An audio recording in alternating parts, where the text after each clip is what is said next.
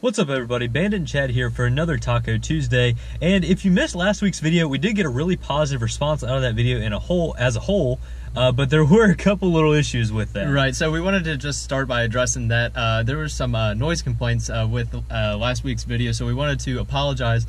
Last week we did have the truck running, had the air going, so we think it may have been a combination of where you all are sitting right now, which is right on the dash above the head unit, and we believe that maybe there was just some vibrations coming from the fact that the truck was running. The air may have been on, anything like that. The weird thing is when I was editing the video, it didn't really seem to have that noise at all, so at some point when it was processed, it amplified any noise that we couldn't pick up beforehand.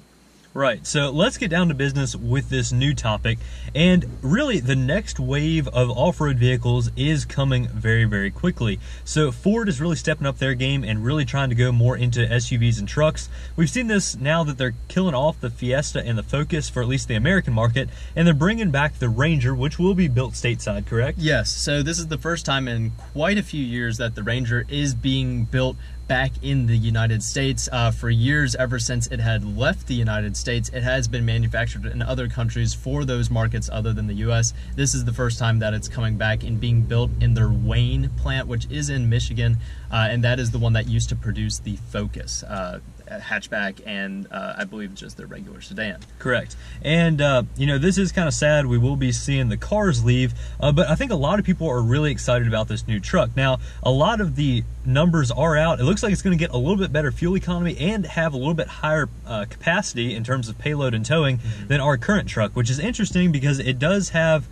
a 10-speed automatic, and it does have the 4-cylinder turbo all across the board. So whether you get the base work truck or you get one of the upgraded trim levels, you will be getting that engine. Now, I regretfully say this, it looks like we're not getting the Ranger Raptor. It looks like Ford has been saying that for the price that would cost and just the market that it fits into, that is pretty much an overseas only thing. It will be being sold in pretty much every other market where they don't sell the Raptor, but they're thinking just on those tighter streets and with emissions and everything like that, and especially being taxed based off of displacement, they would be better off selling that vehicle in those other markets, and it looks like we probably will not get that here. Now, don't directly quote us on this. It hasn't been seen, and possibly with enough of your all's input being given to Ford, perhaps they would produce it, but it looks like more than likely in terms of keeping costs down and everything like that,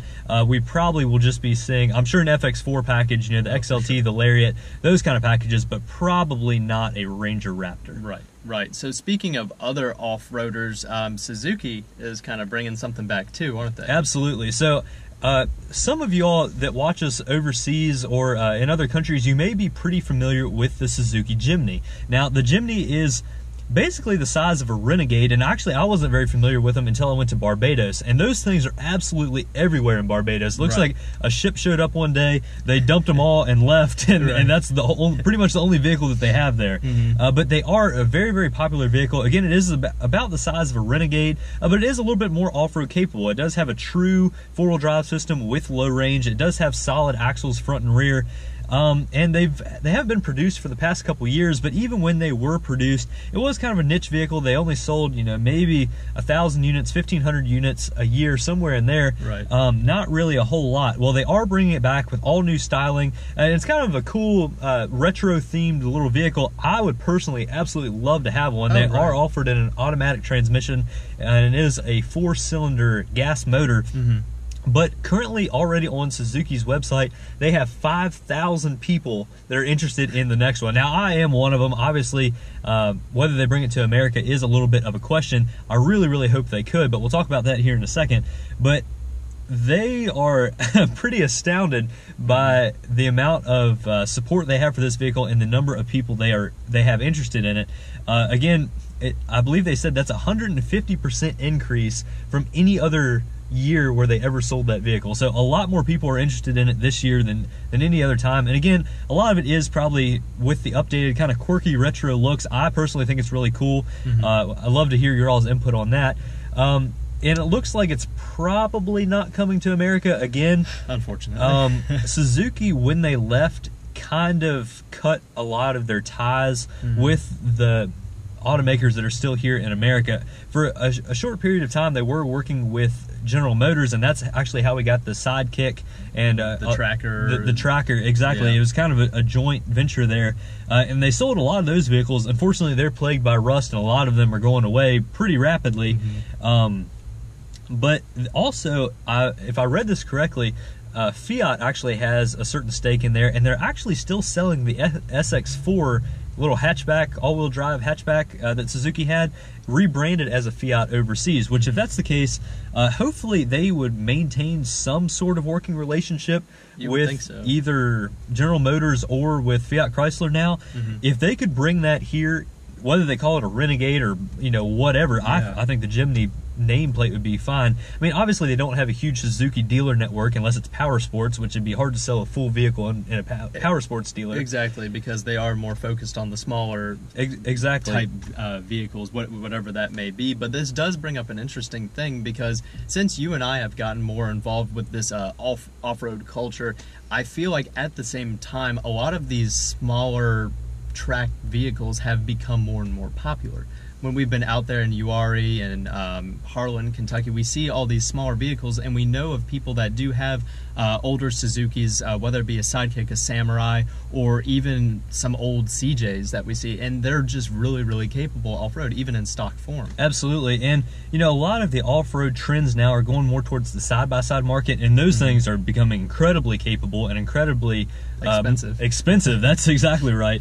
But we both personally feel like there is a gap in the market here, because all these vehicles are getting exponentially more expensive, really, for a back-to-basics, bare-bone, four-wheel drive vehicle. Now, you say, well, that's a Jeep Wrangler. Well, actually, I just built a Jeep Wrangler this morning, and if you want power windows and power locks and absolutely nothing else, you're still looking at north of $30,000, and that's for a manual transmission, two-door, soft-top Jeep.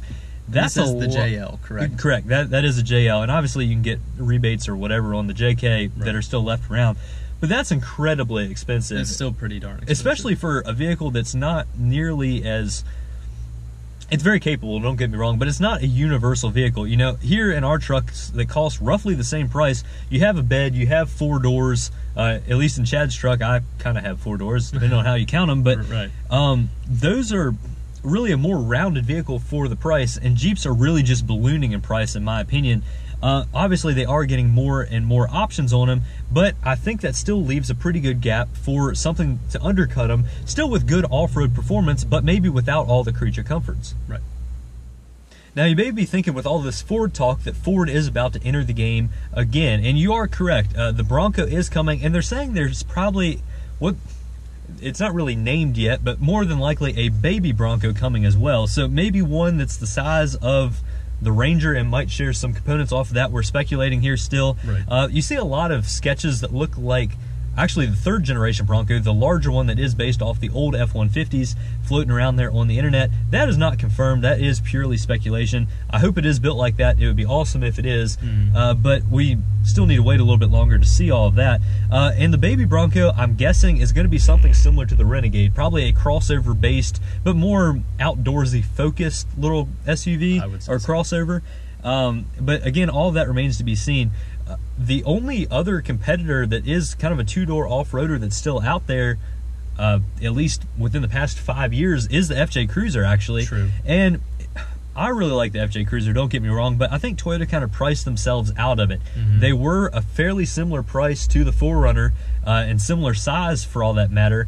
And I think a lot of people, just for practicality reasons, went with the 4Runner instead of the FJ Cruiser. They did, and I think one of the reasons, I mean, kind of echoing off of what you had said about practicality, those back seats were really difficult in the FJ Cruiser. I mean, the way that you just maneuver into it, it wasn't super practical. Definitely a good vehicle for, say, one person or maybe a couple who had a dog and they may have done these off-road weekend warrior type trips. And they're definitely worth something now that Toyota doesn't produce them, of course. And you can occasionally find them for an okay price used, but sometimes they've been beat up, and of course, depending on how well it was taken care of, could be a little rusty, because it does share a lot of components between either the 4Runner and the Tacoma, same engine and transmission, things like that. Right, and one thing that we're kind of getting at here.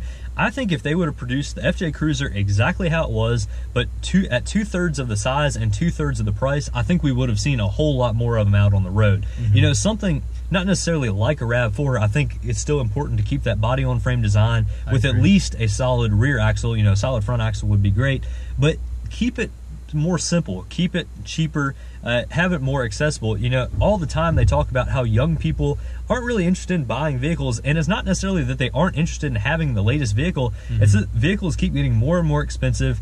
Obviously the options drive up the price, but as vehicles get more expensive, either more people lease or more people buy used. I think last year actually people bought more used cars than ever before. I would agree. You know, all that is due to the pricing. So we'd really love to hear what you all think about all of this.